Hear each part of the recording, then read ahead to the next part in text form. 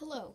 Today we will be putting up mealworm and darkling beetle, which they're the same species, but darkling beetles are the adult version of mealworms.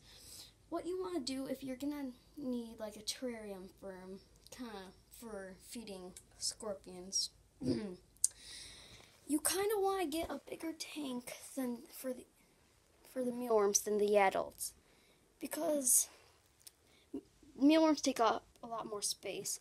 And what you're always going to want to do is always put a couple pieces of lettuce in there. Maybe a little bit of sanctuary, but that's about it. For the adults, you need a thin covering of sand, just enough so they can grip on, unlike the mealworms, which need to be thick so they can crawl through. And also, for the adults, you are going to need to make almost a kind of home for them. Kind of a little base where they can hide in. But first, I'm not really going to do that, because if you do have pupa, I'll go get it real quick.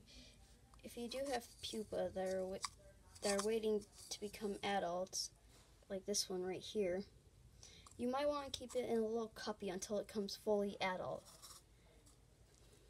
And that way, it'll be safe, and do not keep it with the mealworms or it will eat the pupa.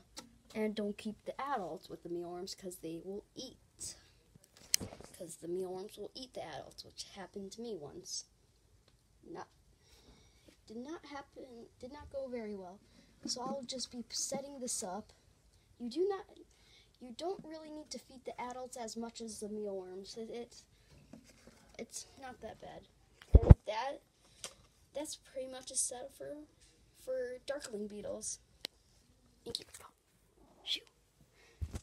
Goodbye.